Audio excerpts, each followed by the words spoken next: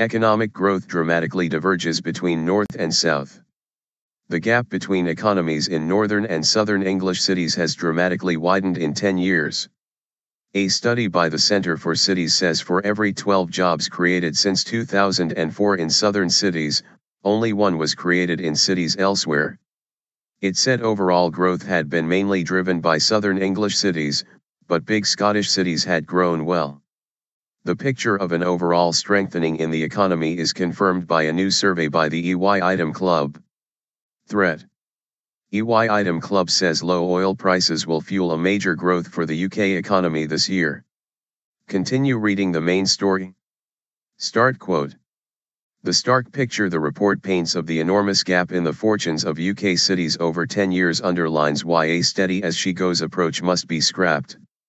Andrew Carter, Center for Cities. Its latest forecast predicts economic growth this year of 2.9%, 0.5% above both the most recent official estimate recorded in October and that predicted in Chancellor George Osborne's autumn statement, which was given in December.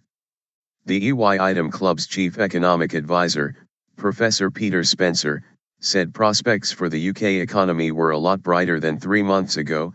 Falling oil prices provide a nice offset to the weakness of exports, but will extend our dependence upon the home market and leave the economy seriously unbalanced. He warned that the weak Eurozone remained a threat to growth. Another survey, from the CBI, suggests financial services are benefiting from this economic pickup. It found services had grown at the fastest pace since the mid-1990s.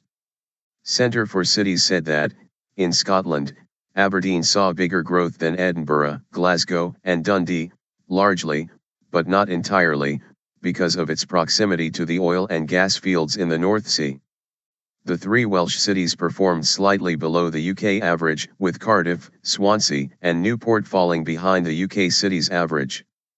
The Centre for Cities, which was set up in 2005 as an independent research organisation by Lord Sainsbury, said the number of jobs created in London rose by more than 17% between 2004 and 2013.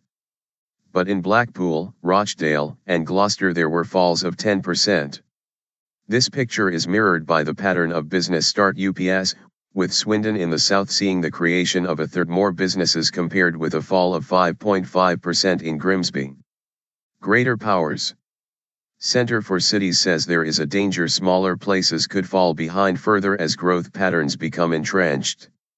Acting Chief Executive Andrew Carter said, "The stark picture the report paints of the enormous gap in the fortunes of UK cities over 10 years underlines why a steady-as-she-goes approach must be scrapped. The organisation wants more powers devolved to regions to help them create prosperity and ensure smaller places do not fall behind as core cities grow."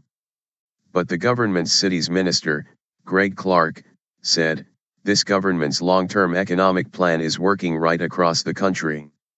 We know there is more to do and that's why we have given greater powers to 27 of the UK's largest cities through city deals, and why we have committed a further £7 billion to the north of England."